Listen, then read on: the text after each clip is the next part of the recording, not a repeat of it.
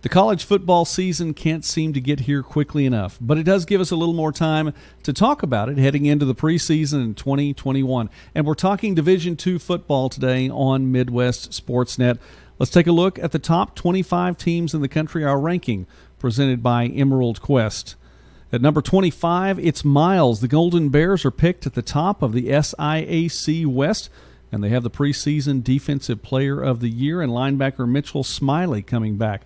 At 24, Carson Newman has Troy Dendy. He was the SAC Freshman of the Year in 2019, rushed for 700 yards in his debut campaign. 23 sees Angelo State as the Rams were picked second in the Lone Star Conference preseason poll.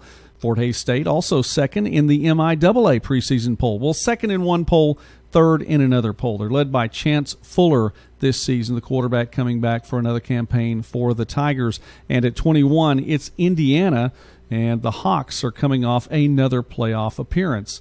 At number 20, Kutztown. The Golden Bears had a playoff win in 2019, and they're looking to build off an 11-2 campaign. At number 19, it's the Central Missouri Mules. The Mules had the top offense in the country, tops in total offense in 2019, more than 547 yards per game.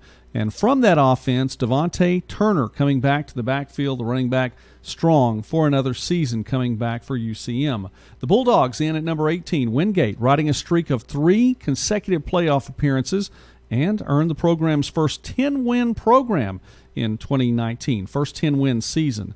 At 17, it's Tiffin, and there were a couple of teams that got to play in the spring this past spring. One of those was Tiffin. The Dragons went 6-0 in the spring and had a playoff appearance in 2019.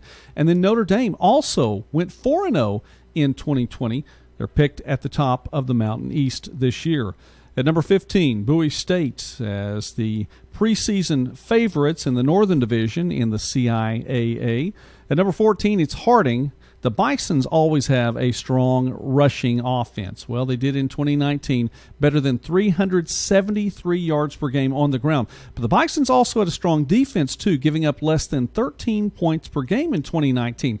Now, when you lead the country in offense in a category and lead the country in defense as well, you're going to win a few games, and Harding did just that. They're at number 14 in our ranking heading into 2021. At number 13, it's Shepherd. The Rams led the country in passing yards, where Harding led the way in rushing. The Rams led the way in passing. Tyson Bagent threw for 367 yards per game, and he's back for another year for the Rams, and he's continuing to rewrite that Rams record book. At number 12, Indianapolis. Greyhounds, second in the country in 2020, 3-0 in those 3 games in the 2020-2021 season, posting 518 yards of total offense per game. By the way, the Greyhounds have won 14 consecutive games at home. They haven't lost in Indianapolis since 2017. And in at number 11, the Thunderwolves from CSU Pueblo, the best turnover margin in the country in 2019. They're picked second in the RMAC preseason poll. Now to the top 10. At number 10, it's Ouachita. The Tigers, 3-time defending GAC champions. They are picked to win a 4th title in the GAC. Now they're going to try to do it without some leaders from the 2019, without the 2019 team, without the leading passer, without the leading rusher, and without the leading receiver from 2019.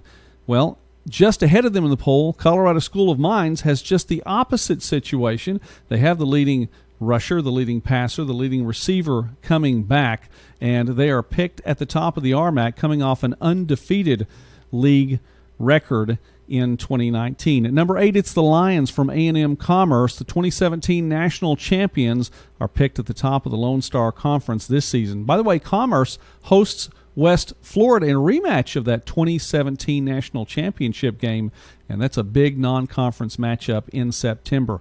Valdosta State, the Blazers, it was a close vote at the top of the Gulf South preseason poll. Valdosta picked second, very, very close there. Running backs Tompkins and McGill accounted for 24 rushing touchdowns in 2019. And Lenore Rhine quarterfinalists in 2019, continuing or looking to continue to build off that momentum. And to the top 5 now. At Slippery Rock, national semifinalist in 2019, Roland Rivers III, the Harlan Hill Trophy winner in 2019. He's not there anymore, and there is competition in camp to try to be the new starter at the Rock. They are in the number 5 spot right now in our preseason top 25 ranking. At number 4, it's Northwest Missouri State. The Bearcats, perennial powers as they always are, picked at the top of the MIAA preseason poll. It's Minnesota State, the Mavericks, national runners-up in 2019. The Mavericks at the top of the Northern Sun preseason poll. At number 2, Ferris State. They're at the top of the Great Lakes Intercollegiate Athletic Conference poll, as you might imagine, trying to keep their playoff runs continuing. Running back Marvin Campbell leading the way for them, could make some more noise carrying the ball this year. And our top team is the defending national champion, and rightfully so. Number 1 in the preseason ranking here, presented by Emerald Quest. It's West Florida, the Argonauts, led by Austin Reed, who as a freshman threw for more than 4,000 yards, led his team to a national championship, and was the National Freshman of the Year. He's back as a redshirt sophomore, and he has so many other weapons around him.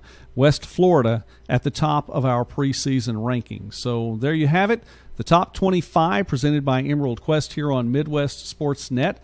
What do you think? Do you agree? Do you disagree? Let us know in the comments section, and please do consider subscribing to Midwest Sports Net. We talk about small college sports and more throughout the Midwest and beyond. We would appreciate it if you would like and share and subscribe to the channel here. Thanks for watching. Until next time, God bless you. Have a great day.